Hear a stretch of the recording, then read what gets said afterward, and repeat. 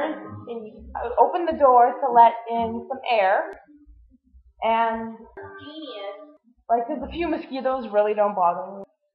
Instead, the mothman flew into my house, about this big.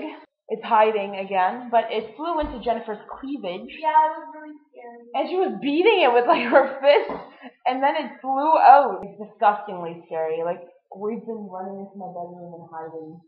I just don't know where moths hide when they're in apartments because he's not on the wall. But he just appeared out of nowhere and into Jen's boobs after he chased us into my room the first time. You want to watch the Mothman prophecies? No. Seriously? No.